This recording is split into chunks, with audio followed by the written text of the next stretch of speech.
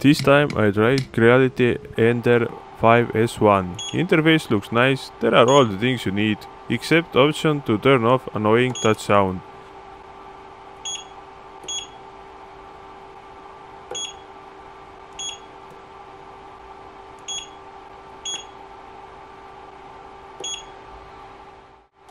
Ender 5S1 comes with a CR touch leveling sensor. There are two options for leveling, manual and automatic. Manual leveling works the same as usual, when you need to level 4 corners by rotating the knobs under the bed. The max heated bed temp is up to 110 degrees. Second one is the automatic. It seems to work fine. I only leveled the bed once during the testing.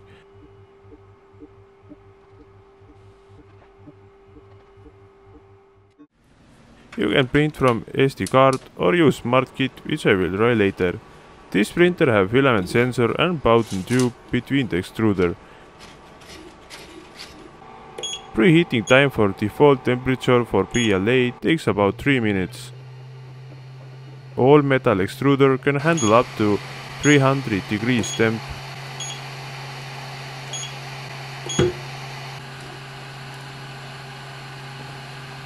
First, I will print pre-sliced models from the SD card.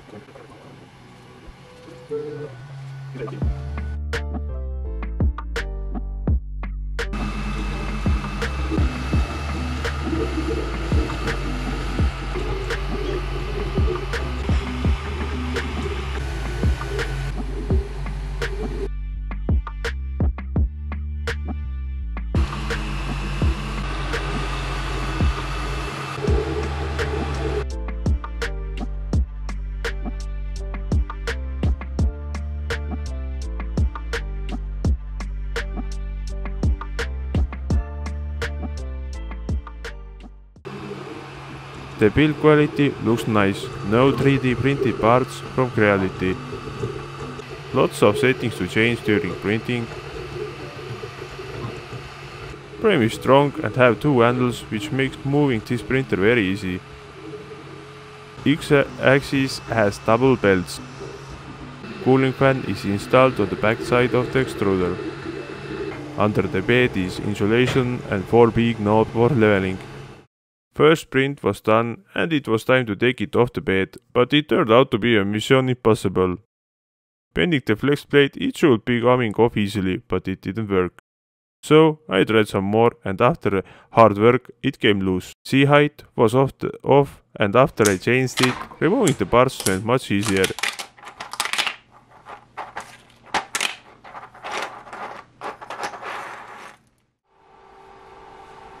Power consumption when preheating is about 370 watts and during the printing is between 60 to 240 watts.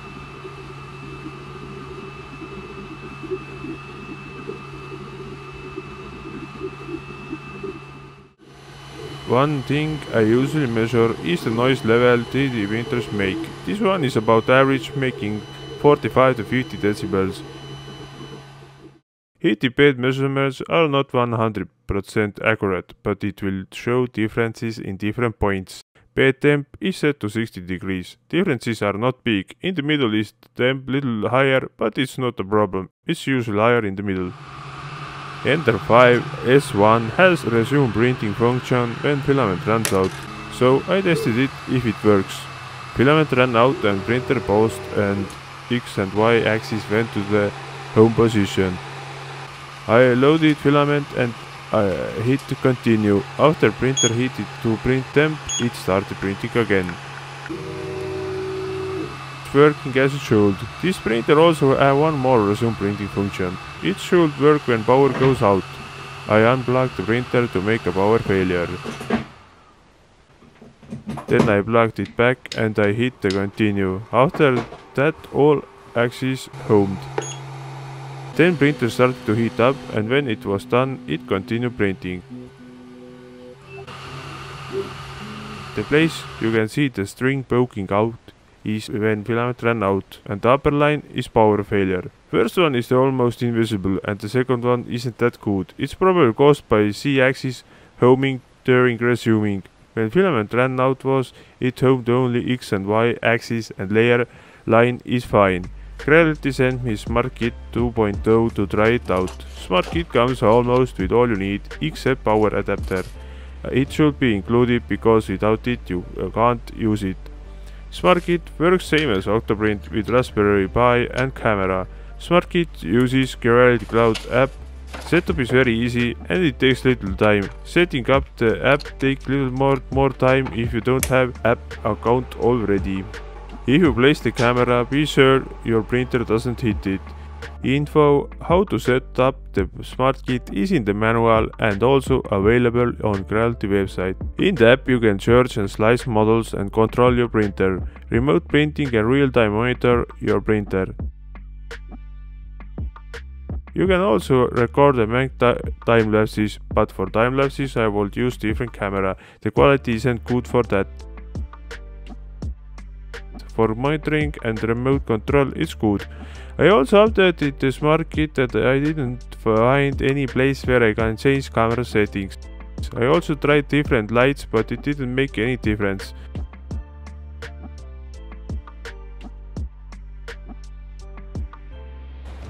You can monitor your printer from anywhere, but I don't recommend to leave working 3D printer alone.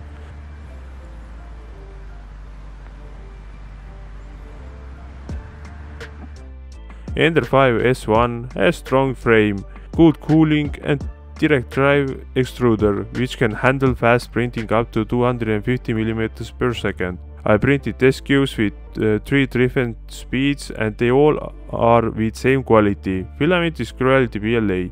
Layer lines are consistent and the overall quality is very good. I use default print settings. Top of the cube could be better, but it can be fixed when using less flow on the top layers. ABS cube overall quality is good. If you want more consistent temps and less noise, you can get acrylic enclosure for Ender 5 S1. TPU printed very nice.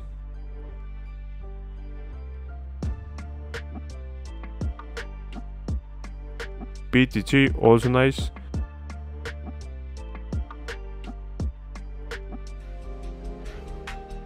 The 3D benchy came out very good, almost no stringing, layer lines consistent, no breaching or overhang problems.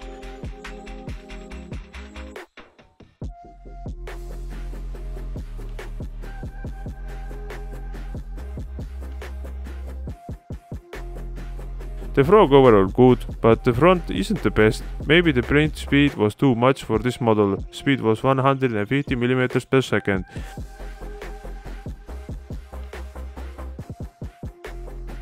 Owl is printing using Smart Kit, slicing and remote printing. Very nice results. I mostly like the back of the owl as perfect layer lines. Rabbit is precise model from SD card, nothing bad to say. This box printed fine except the hinge part which came off the bed, and when I noticed it I didn't want to stop the print.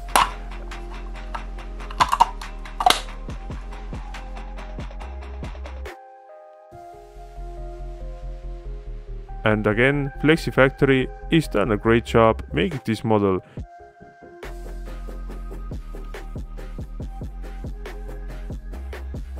Simple Vase printed with vase mode. First 2 or 3 times I tried to print it with vase mode, I had problems with blobs and seam. Started fine, but then it started to make the seam with vase mode. After I disabled resume printing, blobs gone, but seam problem stayed. But after I used Prusa slicer, not Creality one, I got it right and resume printing was enabled also. Also model designed by a Flexi Factory. Printed fine, but one leg didn't stick to the bed and kangaroo lost her leg. I maybe didn't clean the bed sheet enough and it came loose because that. Things I don't like is the power cable position. It sticks out to the side and it's in way. It could be coming out from the back, maybe next to the bed cable. The bottom tube could be fixed with the coupler, because it comes loose very easily when you change filament. The cable is a little bit in the way of the handle. Screen touch sound annoying and no option to turn it off. Filament holder not rolling like Ender 3 S1 Pro has. But there are much more things I like. The CR touch and cooling fans are placed so that they are not blocking the view of the nozzle. Overall cable management is good, professional look and good strong build frame, and there are no 3D printed parts.